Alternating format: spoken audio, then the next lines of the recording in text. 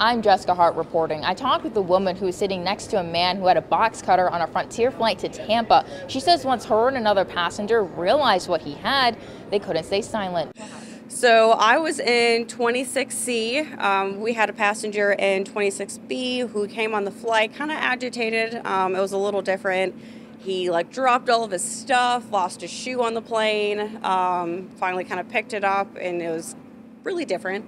He sat down and tried to talk to me, and then the guy in 26A, and then started getting fidgety once we took off. Started playing with something, started leaning into the guy's face, and then as he's leaning over, I looked, and he had a box knife that was about this big with the blade still in it.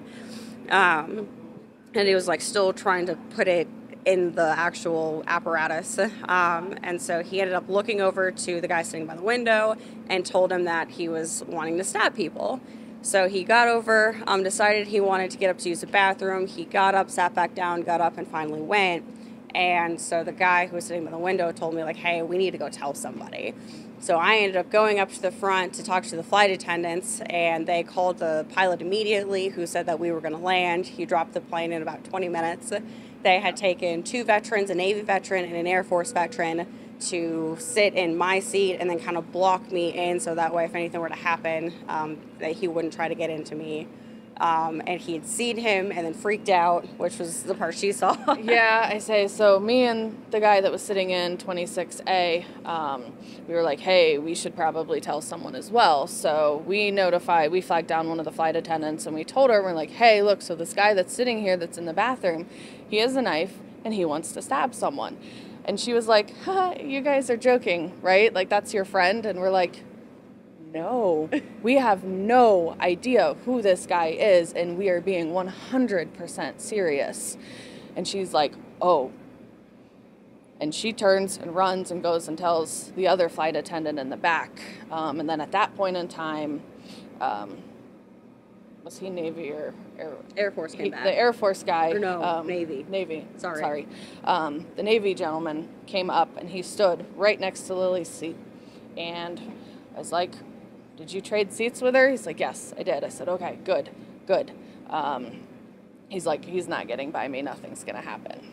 Okay. So the suspect finally came back, took one look up and down, very tall, broad gentleman, very sweet. And he's like, hey, this is my seat. He's like, I know, you can sit. And he's like, no, this seat's occupied. He's like, yeah, by me. And at that point in time, he turned around and went back to the back, and we thankfully didn't see him again.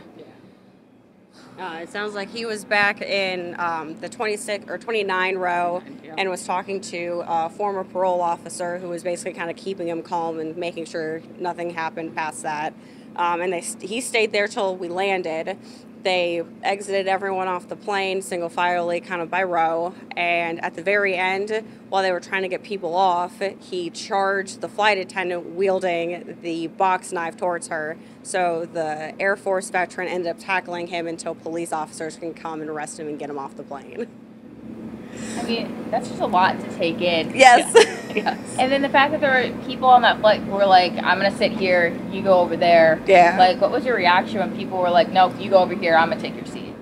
It was fantastic. So it ended up being the pilot who had told the flight attendant to get the 2 veterans, and they were more than happy to go and take care of the situation. So very grateful for them for being on the flight, because it could have been a lot worse. Right. How are you guys doing? I mean, they've kind of come out and said now that the CT operator had made a mistake, but how do you guys kind of feel about flying knowing that this happened? Nervous. Absolutely. Yeah.